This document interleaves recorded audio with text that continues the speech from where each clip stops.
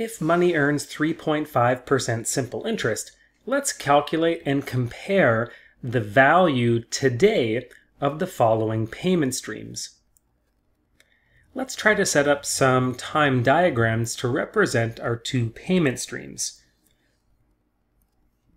And recall that we do want today as the focal date, so I'm going to mark that with a red star.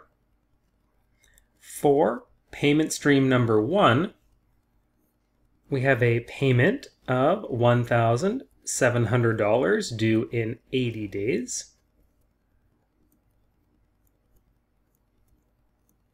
And a payment of $1,100 due in 150 days. For payment stream number 2,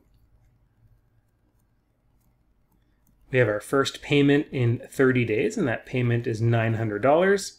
Our second payment is 75 days, and that payment is $800. And then our final payment happens around the 125-day mark, and that's going to be $1,000. Let's consider stream 1 first. We have two payments. We have one of $1,700 that we need to get to today's focal date, and we have one of $1,100 that we also need to move to today's focal date. Let's turn this into a three-step process. Let's first calculate the principal amount of a future value of $1,700.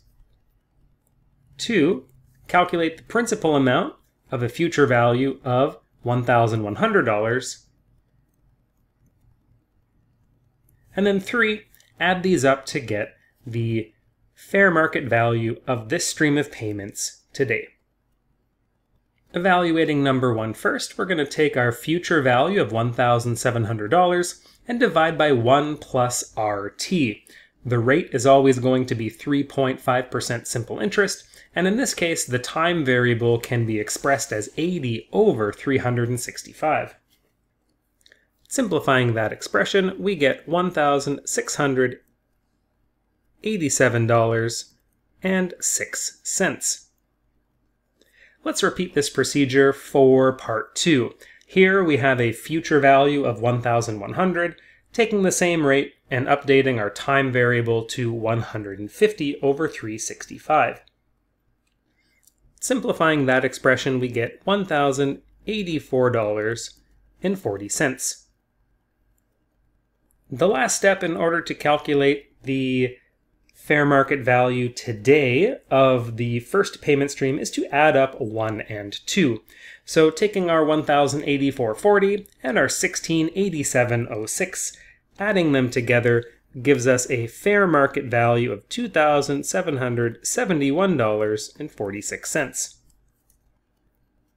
So I've gone ahead and I've marked that over on the left here underneath S1.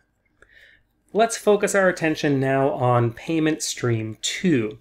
We have 3 payments. We have a payment of $900, a payment of $800, and finally a payment of $1,000.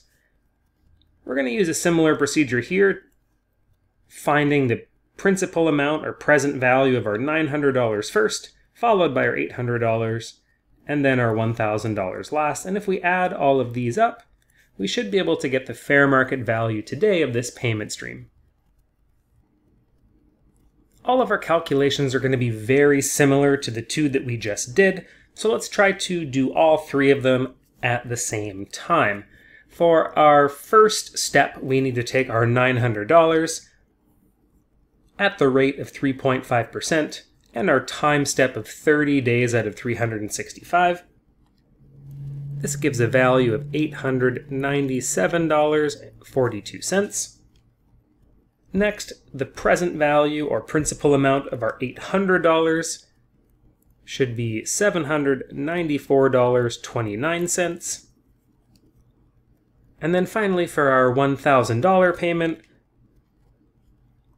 we're looking at $988.16. So our last step here is just to add up all of our 3 previous amounts and we get $2,679.87. So let's go ahead and zoom into our time diagram so we can see how to compare these two payment streams. So stream 1 has a fair market value of $2,771.46. Stream 2 has a fair market value of $2,679.87. If this was a payment stream that was paying us, instead of us paying back a bank or something like that, we'd probably prefer stream number 1. However, if these were payments that we had to make to somebody else, we'd probably prefer stream number 2, since it's the lesser of the two.